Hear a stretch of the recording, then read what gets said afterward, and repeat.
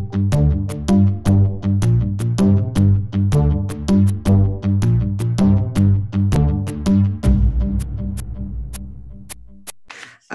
next speaker is Dr. Benzion Giertz, and he is from Israel. He will speak on the topic of Back from the Brink, inclusion-based dialogue, education for the new reality. Thank you. Dr. Giertz? Hello to everyone. I hope you can hear me well. Can you please provide me the sharing screen option? Yes, it is provided, please. Yes, thank you.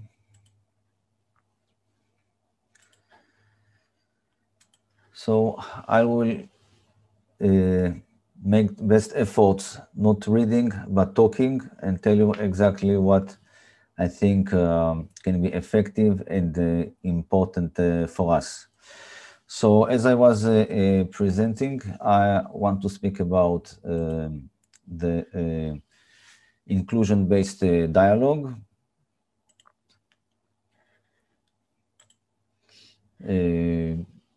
This is a tool that I will suggest that we should use today. And the goal is to change the next level consciousness of man. So whatever science we go, futurology or seeking for solutions, the object or the now or the subject is man.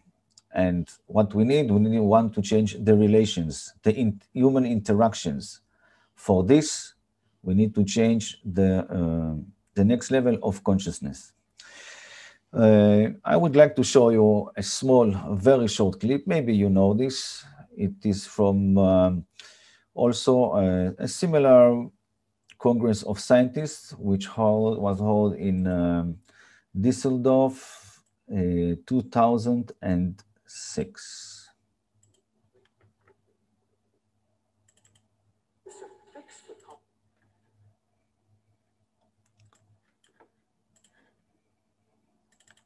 This came to an almost unanimous.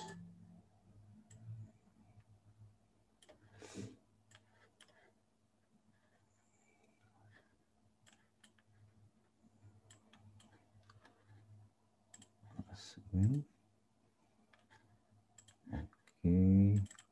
This came to an almost unanimous agreement that in order to better understand. One sec. Yes.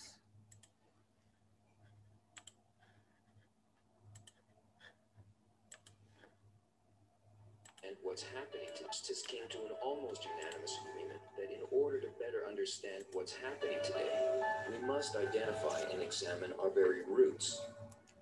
Then the path is within man to come into a dialogue with the next step of consciousness. This is a real dialogue within, not only what we will have in the next days outside. This came to an Dr. Giertz, I think we're having issues not seeing your screen or hearing your sound. We must identify and examine our very roots. Then the path is within man to come into a dialogue with the next step of consciousness. This is a real dialogue within, not only what we will have in the next days outside. This came.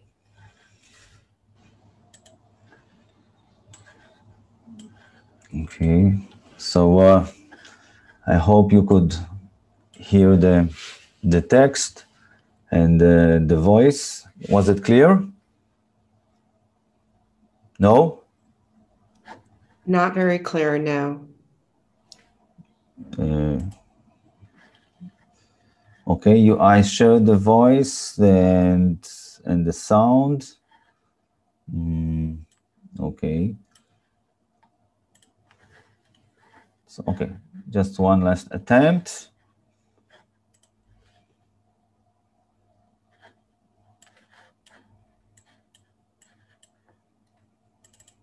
This came to an almost unanimous.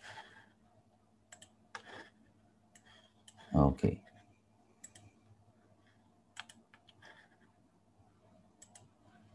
You can see now the picture.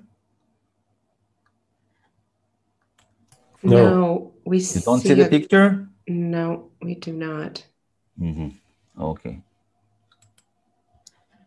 Okay. Please share the whole screen and not just the window. Okay. I will then share the whole screen, no problem. Now you can see the picture? Yes. Yes, thank you so much. Thank you.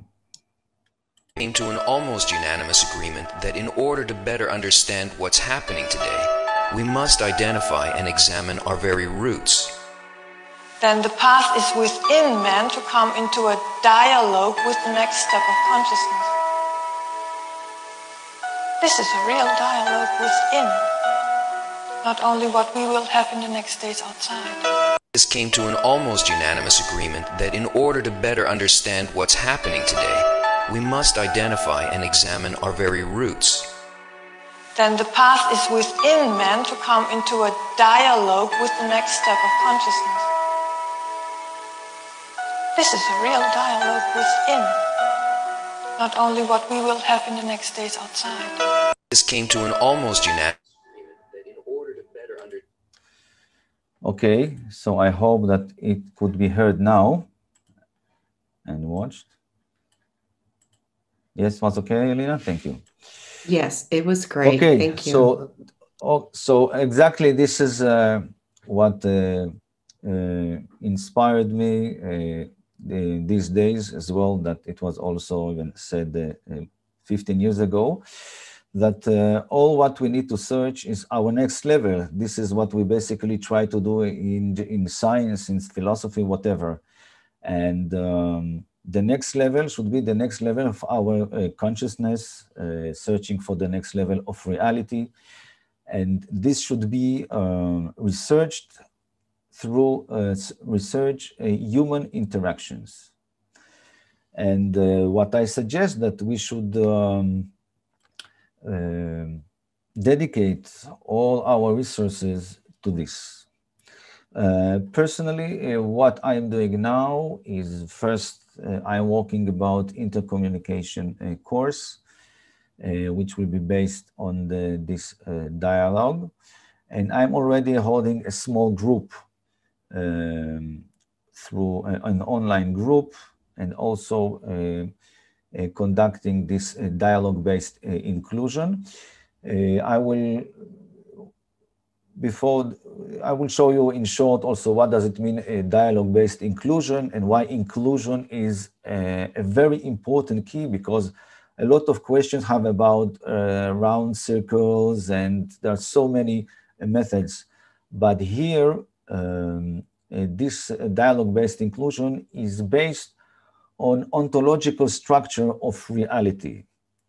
I adapted the attitude of Martin Buber and David Bohm, and as well of Bala Sulam and Rabash, which all together comprise a whole method which enable a theoretical basis and also a practical tool.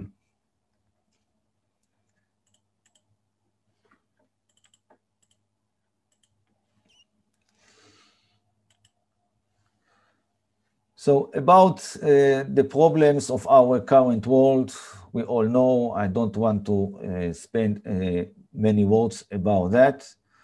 We don't want to be, of course, get into chaos. But for this, as I said before, we should really need to go to the next level of our consciousness. One rule which I also adapted, also from Buber, Bohm, Bala Sulam, Gandhi, which speak that they claim that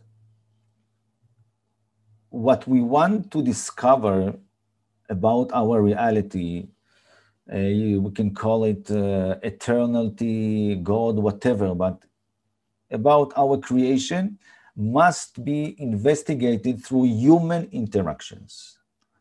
So, and this is the attitude that I suggest nowadays, again, to stick to this attitude more and more investigate human interactions. This is, of course, the dialogue, this dialogue, which is based in inclusion, also enables a very detailed instruction by Bohm, by Buber, and especially as one who's being involved in such a practicum for so many years, especially I speak about inclusion, I feel very enthusiastic to do it.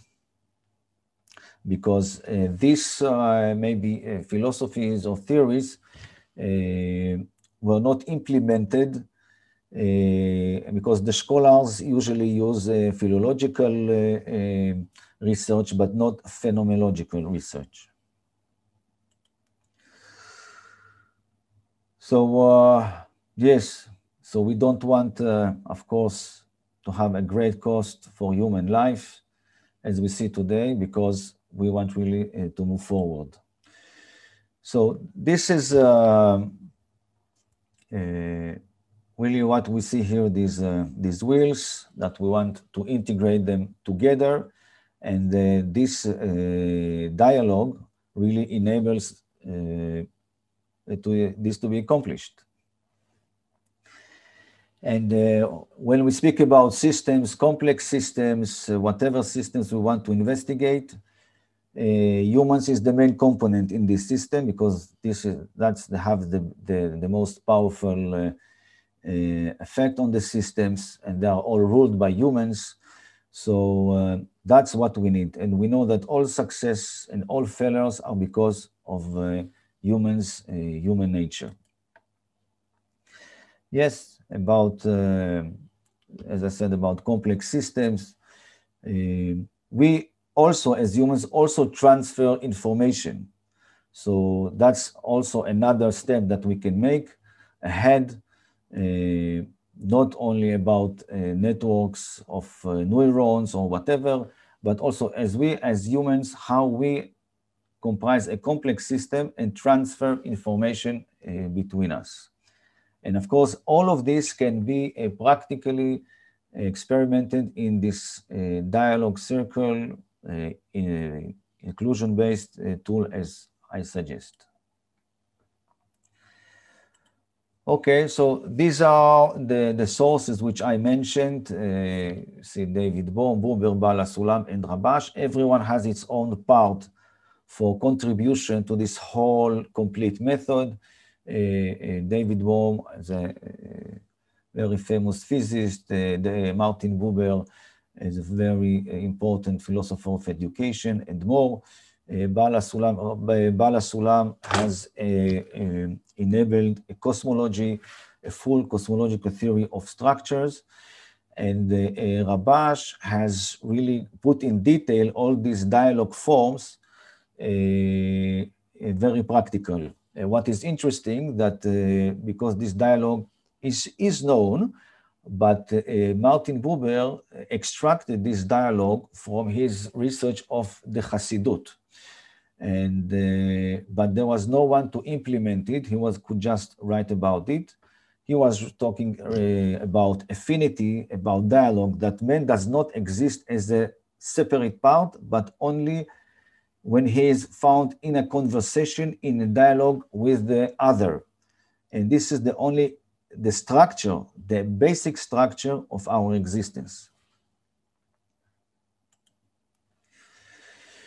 So I almost reached to my end presentation. So in inclusion-based dialogue, as I said, investigates the interplay of desires and how they engage and interact. So as I also saw here in previous presentations, the first opening presentation of Professor Ephraim, I saw also that there must be dedicated a part of research about desires. So I also adapted to this dialogue theory as an ontological part of, as a desire from Bala Sulam. So in short, what is this inclusion-based dialogue? this is a relation of two or more people. This is an event which is experienced in common. It has certain rules. This is not empathy. Usually it might be confused with empathy, and Martin Buber also writes about it. This is not empathy.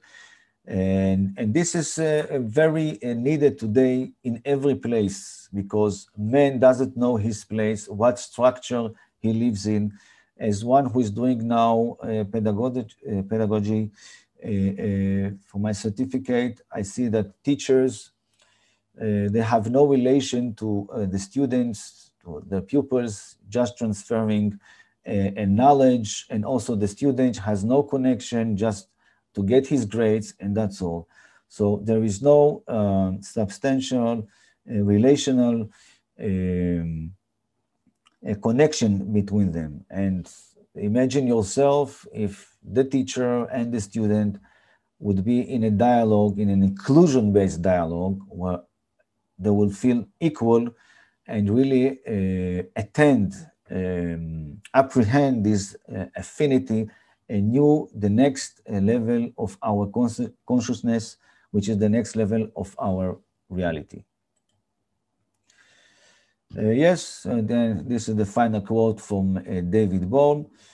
We say that undivided wholeness in the flowing movement, this is what we want really to achieve by this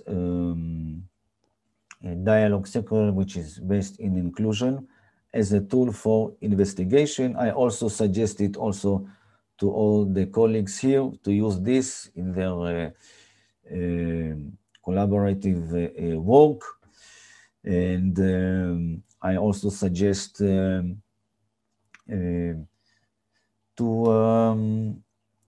be focused really on the next level of our consciousness and of our reality, because otherwise this will retain us in our current state, or even take us even backwards. That's it. Thank you for your attention.